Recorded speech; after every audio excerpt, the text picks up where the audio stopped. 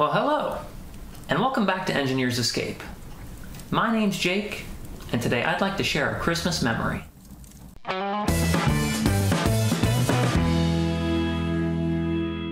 For as far back as I can remember, we always decorated for Christmas. The family put up lights, hung stockings, and decorated the tree. It was my job to set up the model train, my Christmas Choo-Choo, to circle the tree. I would carefully click together the railroad and place the train cars on the tracks. I even added small presents in the yellow car. Pressing the start button, the train would click-clack and choo-choo.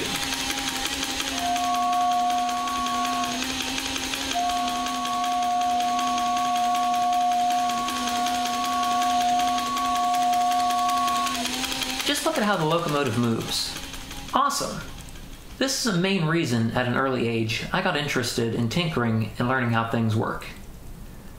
Another amazing feature about my Christmas Choo-Choo is that it puffs smoke just like a real train. At least, it did. That feature hasn't worked for many years now, and this year we're going to fix it. This is Echo, the classic rail. I've always loved this locomotive. Just look at all the details, features, and mechanisms.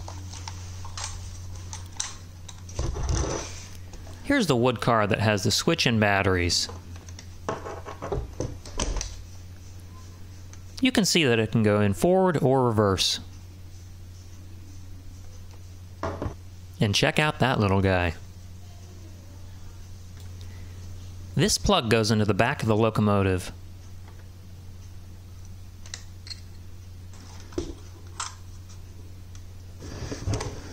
This bell acts like a switch to turn the whistle on and blow smoke. You put oil in the small front hole, and smoke comes out the middle. Here is the instruction label for operating the smoke unit. It looks like these plastic tabs hold the body on.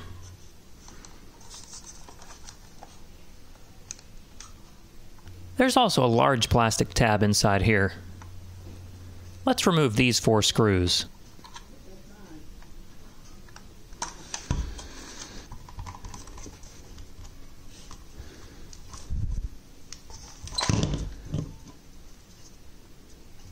The red conductor cap slides off.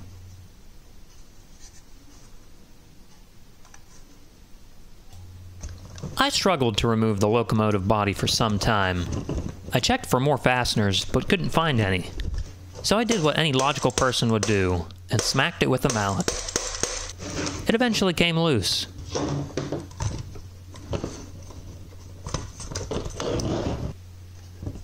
If you have one of these, be sure to note there are actually screws underneath the Echo stickers on both sides.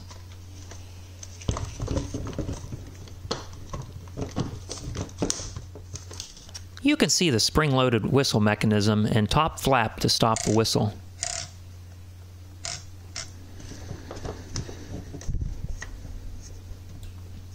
I turned the train on to investigate further.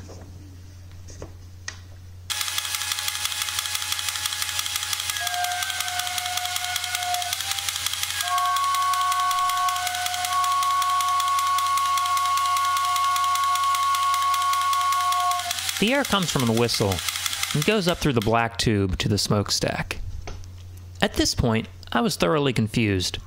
I had already tried pulling off the stack, but couldn't figure it out. The oil couldn't be burning in this main part here. There were still these red and blue wires that went up to the stack. After lots of twisting and pulling on the stack, I figured out the top black part could be popped off with a flat screwdriver.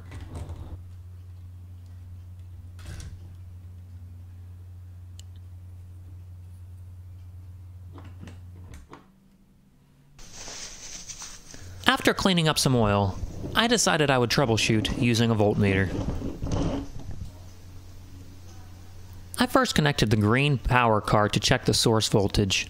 You can see we get about 8.8 volts, and the polarity changes when the switch is pressed between forward and reverse. Next, I plugged in the locomotive and tested the leads at the smoke unit. When the train is under load, you can see we get between 6.4 and 7 volts. When the whistle blows, it causes more voltage sag too.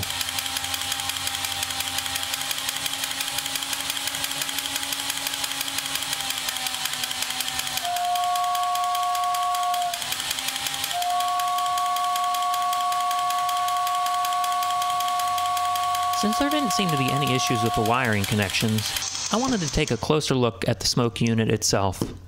I removed the 2 screws holding it in place. I also removed the 2 screws holding the gold ring to the bottom cone of the stack. At this point, the bottom part of the stack finally broke all the way off. I'll have to glue it back together later. I added some oil to the unit and prodded around inside with a paper clip. There was some cotton wick inside. After giving it one more try with no smoke, I concluded the unit heating element had burnt out.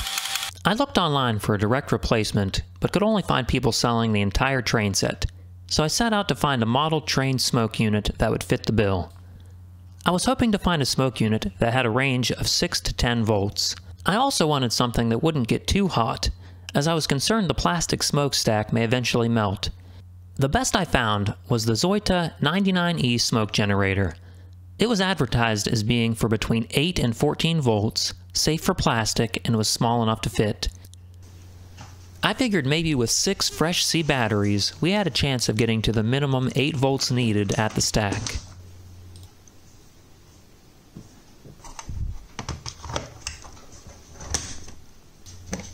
Let's remove the old smoke unit.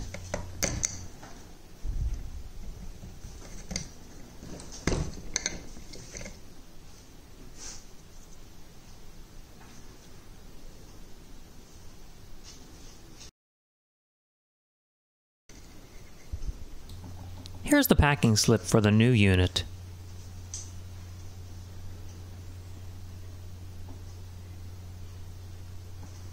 It arrived a few days later.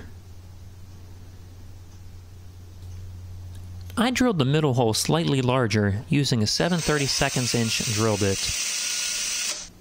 I then placed the smoker in and covered up the other front hole with electrical tape.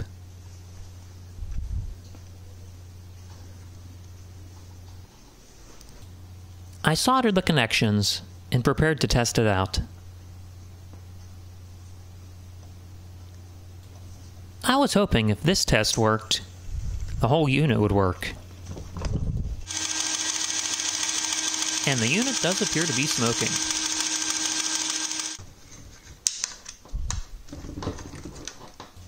I removed the rubber tube to make more room and glued the stack back on.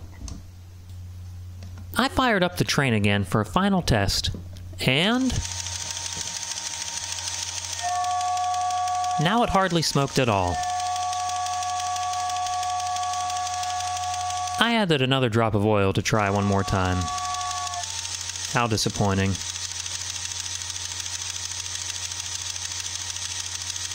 And just like that, Christmas of 2020, like most of the year, was ruined. I'm just kidding. Let's see what happens next. Let's get this working. I remembered that I have a LiPo, and it looks like it's the correct voltage.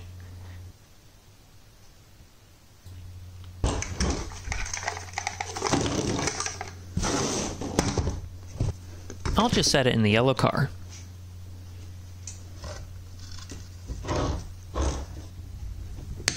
I removed and extended the leads to the smoker.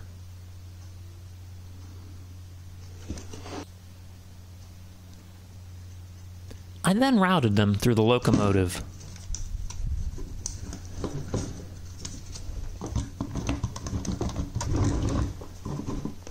I drilled a little notch in the red cab to make room for the new wires.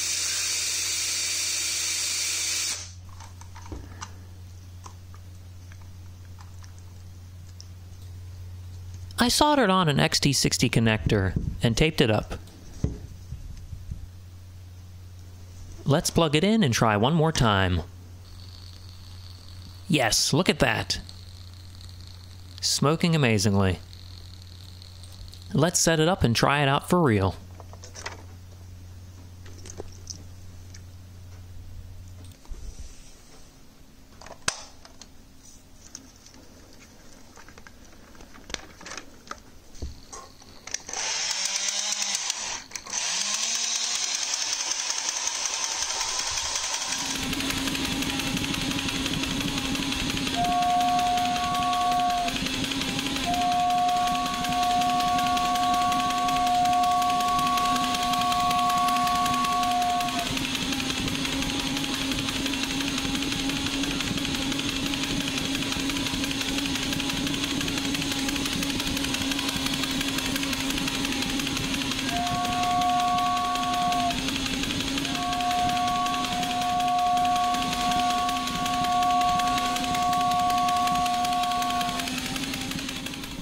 May the train continue to smoke, click-clack, and choo-choo for many more years. I hope you enjoyed this video. Thank you for joining me. Merry Christmas, and may God bless you this holiday season and this coming year.